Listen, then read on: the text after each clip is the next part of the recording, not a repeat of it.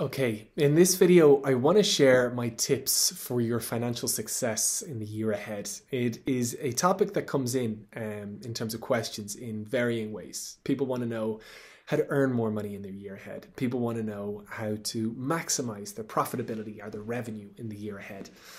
And there are a couple of key areas that I want to touch into that have made an enormous difference in my life, have been fantastic for some of the clients I've worked with. And if you're watching this now, I want to share that benefit and value with you. So there are a couple of stages. The first thing is you look at your income. How do you maximize your income? The second is, how do you provide yourself with a sense of security? Because we operate differently when we are caught or tight financially. And so how do we give ourselves a bit of space, a bit of room to breathe, a bit of room to be ourselves? And I guarantee when you have that, you will operate differently and your career will grow as a result. The third then is, what do we do with our excess cash? How can we invest it? How can we make money from our savings? How can we create an additional revenue stream from that? Really key. And the fourth then is looking at our tax efficiency. So let's dig into these first four areas and help you then from there. The lovely little tongue twister. So the very first thing is, in terms of maximizing your income, there was an exercise that was introduced to me a few years ago, and it was so simple and yet so effective. And what I loved about it was that once I became aware of the back of it, once it brought my attention to certain areas, I almost instinctively worked in the background. I loved it. It was like planting a seed and just letting things grow. So what I want you to do is I want you to get a ledger, literally a notepad, and I want you to record your income each month and your expenditure on everything. I want you to record even the simplest things like a cup of coffee. If you make a charitable donation, I want you to take track of it. And as you do this throughout the month, the first thing I lay you a bet is, even before the month finishes, you're going to become conscious of where you're putting your money. But there is nothing like seeing a ledger in front of you and being able to see, whoa, I spent this much money on coffees. I spent this much money on tips. I spent this much money on starters or desserts that I didn't even really need. And it raises your awareness and cuts out so much wastage in that as an exercise in itself. And so I would really encourage you to do this exercise. And I'm not even going to say much more after that, because I know that when you do it and when you see the money and where it goes in front of you, you will immediately speaking take action yourself. And that for me as a coach is one of the really exciting things, that you help people do exercises that will help draw their attention to areas and help them address them themselves. And that is a really key exercise. The second then is with regards to savings. Now, I'm a really big believer in having some savings, not too much, but some savings. And so what I'd love to do is, and you may already have this set up, but what I would suggest is that you allocate 10% of your income before you spend anything to a savings fund. Okay?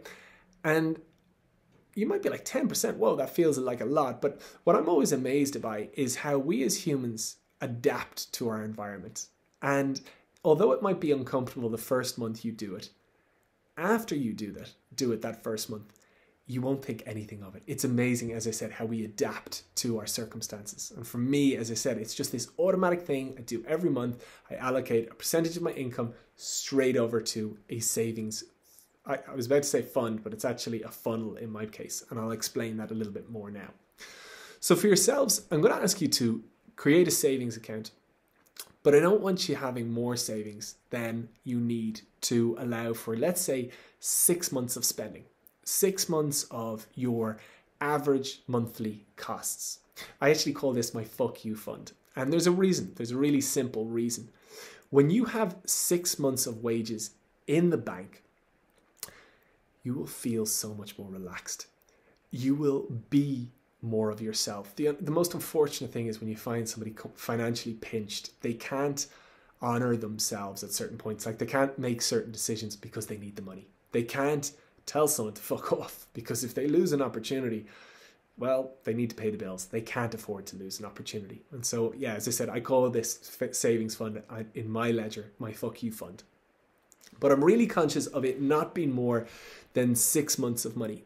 And the reason being is, money in the bank has an awful way of losing value, because you only earn, well, you'd be lucky if you earned a percentage of interest when your money is in the bank. And the unfortunate thing about the moment is inflation rates are pretty high. So that means the cost of things is getting more expensive while your money is staying the same in the bank. And so unfortunately, what you can buy in your first year of having that amount in the bank is less the next year. Your buying power reduces. So for me, that's a really important call, to have only a small amount in the bank and have an area to put anything thereafter to use, and hopefully earn a greater level of interest than that 1%. So we move to the third part of this, is having something to do with excess money. So I still maintain that portion or that percentage of my income to savings. And once I've reached my 6 months of savings, I then move the money into anything excess or over that into an investment fund. And for me, I'm really interested in crypto, and I'm really interested in stocks and shares. And they say that, on average, the S&P 500 has grown by 11% year on year for the last 20 years. So, and that's probably a little bit off, I'm averaging, but it's pretty near to that. And you can do that by simply buying into an index fund, which is in a fund or a collection of some of the top performing stocks in the S&P 500. That's a really simple thing that each month you can buy into an index fund. And hopefully, fingers crossed, your money will grow at that 11% year on year. If you're into crypto, you could buy a stable coin like, let's say, USDC. You could bank it in crypto.com and you could earn 12%. Or you could buy Bitcoin, speculate on the price going up, bank it and earn 8%. So that's a really, really nice thing that, like, you know, you have a portion of your income going to savings. You have enough savings to set you up for 6 months. After that, anything thereafter is going into investments, and fingers crossed you're earning over 10% per annum on those investments. That's really, really exciting stuff.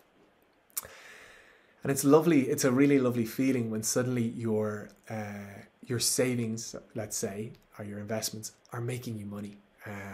That's a really beautiful thing when suddenly you develop another very passive income stream. And the fourth thing is get tax advice.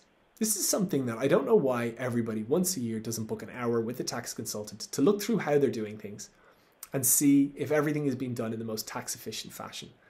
And with this, I would encourage you to spend as much as you can on a tax consultant.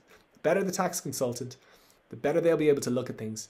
And perhaps it's literally one stroke of a pen or one different way of doing things, and they will save you a fortune. So those are my kind of like 4 little tips. And I really believe that if you kind of master those 4, you set yourself up really nicely, and you set yourself up far over and above the average of everybody else. So what are they? 1, maximize your earnings. Cut out the wastage. Cut out the stupid spending. And draw your attention to what you are spending your money on. You will become so much more conscious. You will get so much more from your money. And I lay you a bet, actually, as you start to appreciate your, where you're putting your money, you will also as well find yourself not just saving money, but also a little bit more conscious of your time, and not shying away from perhaps charging a little bit more. That's 1. 2, set up your savings fund or your fuck you fund and automate the portion of money coming from your income into that fund. Then cap that fund and divert excess revenue, or that portion of revenue, into investments. And for me, as I said, I've given you 2 possible avenues, crypto or stocks and shares. There are so many others. And then the last is get good tax advice. If you do those 4 in this year ahead, or for whenever this video hits you, you are laying yourself, as I said, this solid, beautiful foundation for your finances for going forward. They will make your life so much easier. You'll maximize your earnings. You'll get your money in the background working away for you. And you will feel so much better off. So anyway, I wanted to share that with you. As I said, it has worked so well for me. It's worked so well for the clients that I've shared it with. And fingers crossed, it will work so well for you too.